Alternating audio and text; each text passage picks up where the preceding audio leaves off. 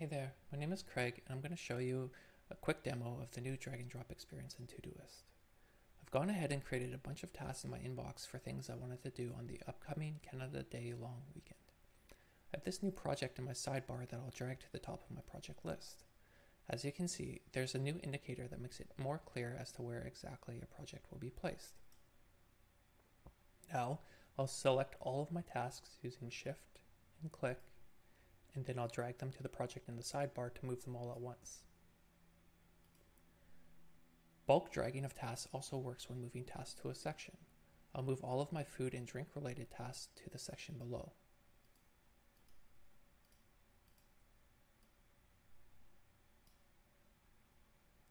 This also works for dragging to create subtasks.